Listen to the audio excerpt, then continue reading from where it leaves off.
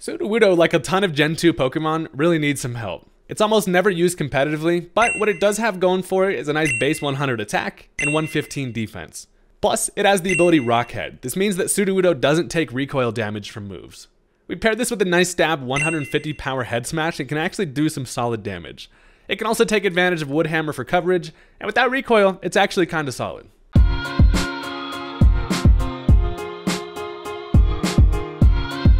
Ladies and gentlemen, today I have gone where no man has gone before, and that is bringing Sudowoodo to a competitive match. The tree needs some love, and I'm here for it. If you're into that kind of thing, consider hitting that subscribe button. I'm on my way to 300K. The growth has been awesome lately. The support is greatly appreciated. And without any further ado, let's go ahead and jump into the match. So here's the thing about fellas like Sudowoodo. People really don't expect much from it, so when it is able to actually do something, it's extremely surprising and it catches people off guard. So I decided to lead off with the old cherry tree cheerleader himself, and I'm just gonna go for the Stealth Rock turn 1 as they end up leading off with the Walnut. So they go for the Stealth Rock of their own. Of course, they do have the opportunity to get the Rapid Spin up, but I'm fine with it. Honestly, I have a decent matchup here with the Sudowoodo. I can do, pretty decent damage with the Head Smash, and I'm not all that concerned about their hazards, considering I do have the Rapid Spin support in the back with the Snowflake. So I'm just going to go right for a Head Smash here as they go for the Toxic Spikes. And again, I'm fine with them staying in here and just wasting resources, setting up hazards if that's what they want to do. I know that Head Smash is going to do a decent chunk if you can actually connect, because I do in fact miss. Big ass bulbous target over there, can't even hit it. So now they decide to go for the Rapid Spin. They're just going to get rid of my Stealth Rock, which of course doesn't really hurt me, and now I can just go for that Head Smash. I figure it'll be about a 3-hit KO, depending on kind of what this Fortress is working with, and we do a nice little chunk there, and that is fine. I have answers in this thing in the form of like Chandelure, but I feel like I can honestly get Sudowoodo going here. One of their answers to it is going to be the Quagsire, and I can Wood Hammer that. So I'm just going to stay in here, go for another Head Smash. It does a lot to their team depending on what they want to switch into. Pretty much nothing wants to deal with the Head Smash for real. They just go for another layer of Toxic Spikes, which is going to induce a nice little bad poison upon switching. But I do connect on another Head Smash, and it's actually looking like even after the leftover recovery, one more is going to kill. So I have a couple options here. Either I could go for the read and expect the Quagsire, or just stay smashing. I tell you what, I probably should have named this thing the Hulk, because I'm just out here smashing. My head is in absolute shambles at this point, but I'm going for one more Head Smash, as they do actually end up going for the Volt Switch here and bringing in the arch nemesis Quagsire. So of course, Quagsire can take a Head Smash all day, but I do in fact have the coverage with the Wood Hammer. Now Sudowoodo's ass may be just petrified wood, but he does still have a little grass in him. So what I'm going to do is go for the Terra Water. That's going to cover for if the Quagsire is actually faster than me and going for something like the Surf to knock me out. So I'm going to go for that Terra Water, and then I know if they stay in and don't tear themselves, a Wood Hammer just destroys the Quag. So I put the old fountain on my head, and Sudowoodo looking absolutely ridiculous, but I do actually outspeed and just smash this fucker's head in with a hammer, and that is going to be a dead Quagsire.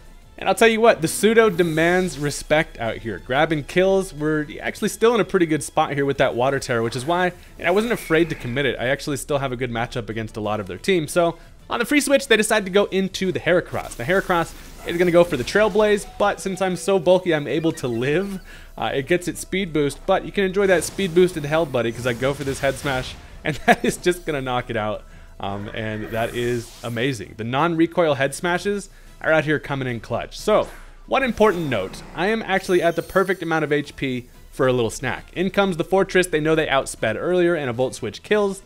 However, it's lunchtime, baby. I'm going to go ahead and activate that Custat Berry. I am in range, which allows me to go first, and I do connect on another Head Smash, and that takes care of the Fortress. So listen, I was not kidding when I'm telling you the Sudowoodo is going places where this fella has never gone before, and we've just taken care of literally half of their team, which is actually hilarious. So now they're going to go into the Typhlosion, and I'm just going to stay in here, let this thing do its thing. It is, of course, going to outspeed. I'm all out of Custat Berries, and an Eruption does finish off the Sudowoodo. But little homie could not have done better, and I am proud of our little dude here. So that takes care of me, and now I get to switch into whatever I want against the Typhlosion. So the bad news is I can't really get in the Snowflake to go for the Rapid Spin, as of course I'm staring at a Typhlosion, and I've used my Terra. So I decided to go into Bread. He's coming in, he's loafing, he's straight up chilling, and he's not even afraid of the cool flames you got on your neck, because I know that as long as this thing isn't choice specs, I should be able to take an eruption. Now,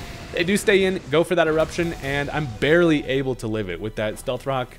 It's real close. And I just go for that Giga Impact because, you know, we're just an absolute, this thing might as well just be a bomb. We just go for that impact, and it is going to take care of the Typhlosion, which is actually like the scariest member of their team left. So, I, of course, am poisoned, and I'm also going to have to loaf around this next turn, meaning I'm just going to die to my poison, but I was at least able to sacrifice the Slacking to take care of the Typhlosion, and they were in good shape there. But their two remaining Pokemon are going to be the Day and Night siblings. This thing, Umbreon, is extremely annoying, and honestly, whenever this thing's still around, the game is not over, because they go for the Wish, and this thing being the defensive asshole that it is always extremely difficult to take care of. So, they go for the Wish, I die to my poison, and now I get to switch into whatever I want. So it's important that I get rid of these toxic spikes. I know that I'm going to have to basically like outlive this Umbreon. So I decided to go into the McFlurry. Have you ever seen a snowflake with boots on? Now you have. I got my Tims on, so I don't take any Stealth Rock or poison, and I can go for that Rapid Spin freely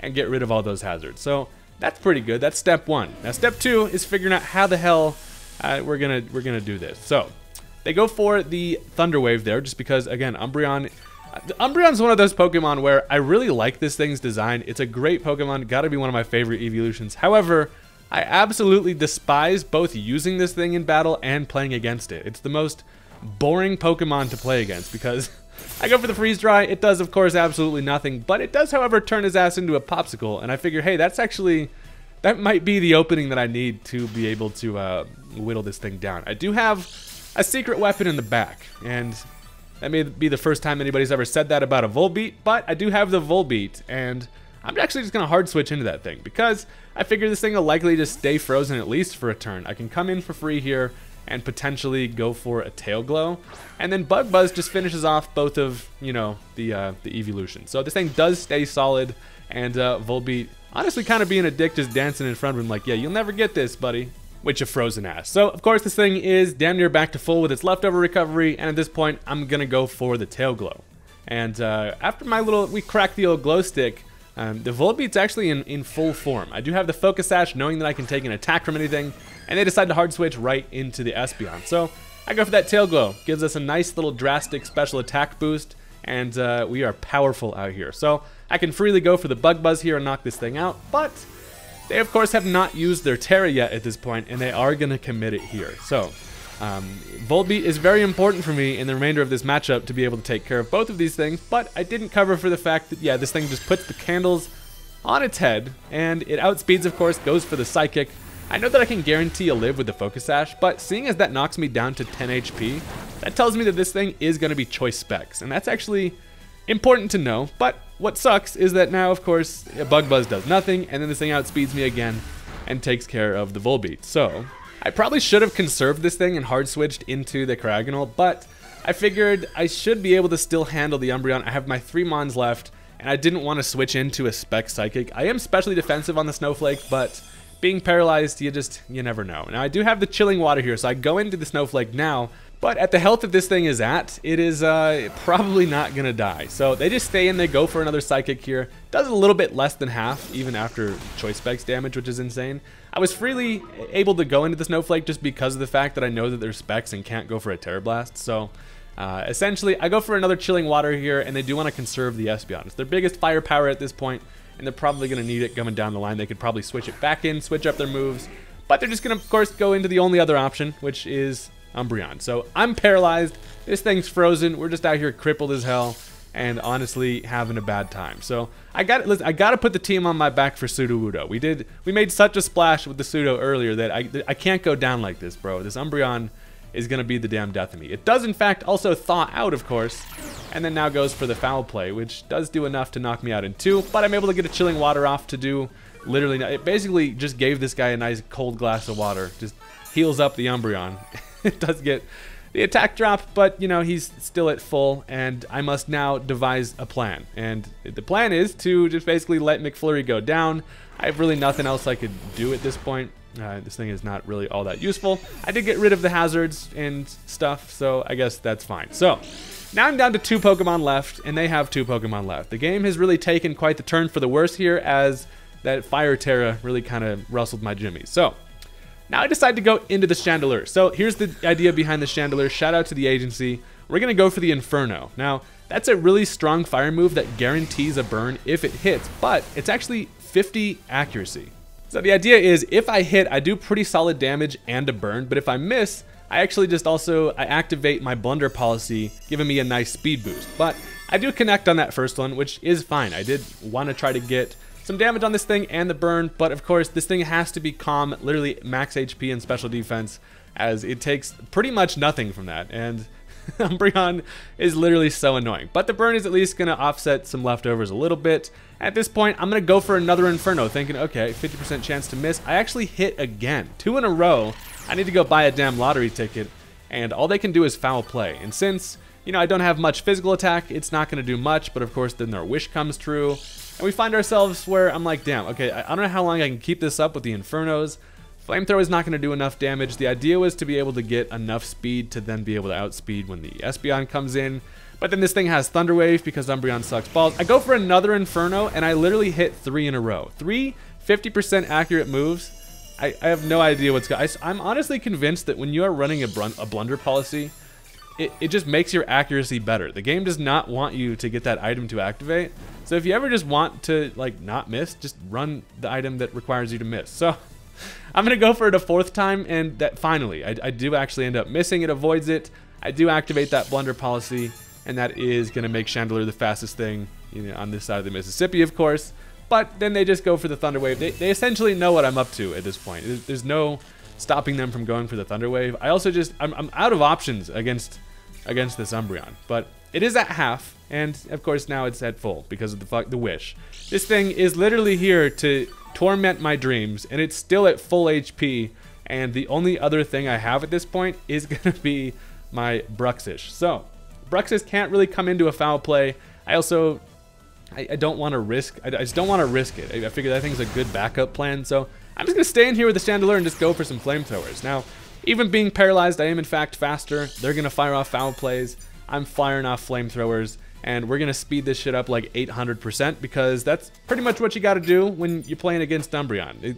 There's not a whole lot happening except for flamethrowers and wishes, and so I'm really just hoping for a crit at this point. I'm thinking there has to be a crit soon, right? But no, essentially it does not happen. I go for another flamethrower here. They have a wish up, and they actually decide to end up switching at this point. And Buddy is going to roll the dice. They go into the Espeon on the flamethrower. If I get paralyzed, I'm kind of screwed over, but I do not get paralyzed. The flamethrower even knocks out with the Terra Fire, and down goes the Espeon. And now all we have to do is deal with that stupid black cat. So the battle is running out of time at this point, and Umbreon comes in at a very small sliver of HP. I'm thinking I could just not get paralyzed here, and I do get paralyzed, of course. So this allows them to fire off one nice little foul play, and luckily though, the foul plays are doing nothing against the Chandelure.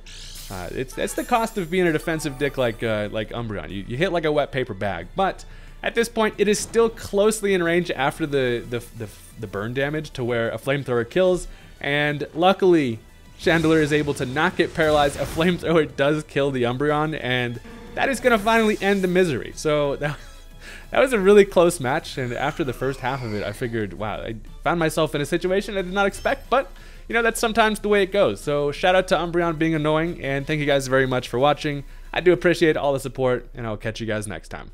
Peace out.